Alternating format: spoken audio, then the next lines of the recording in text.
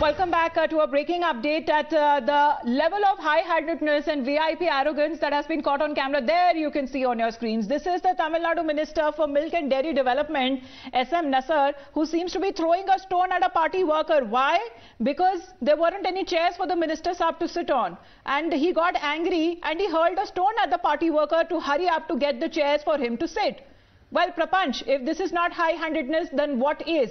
Minister Saab got angry because there were no chairs for him. That's right.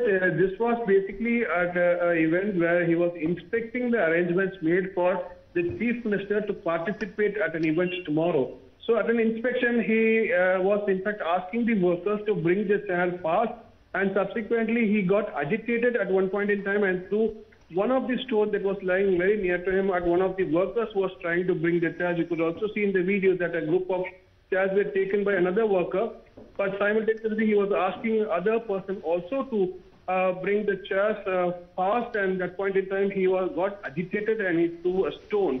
Now we are trying to seek a clarification as to what had really happened from the minister. He is yet to be speak to us. However, right now we can see that the video is quite deplorable, wherein a minister is seen throwing a stone at a worker.